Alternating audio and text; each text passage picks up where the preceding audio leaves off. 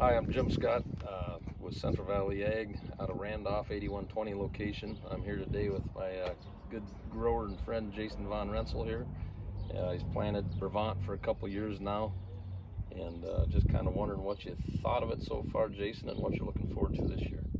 Well, last year we're real happy with the 14Z97. It was on some corn-on-corn acres that we have that have been corn-on-corn for a long time, and we feed cattle, so we're really happy with how wet it stayed through the fall and gave us a lot of flexibility on getting it take out and putting it up for feed. We didn't have to, quit on the beans and rush right to it.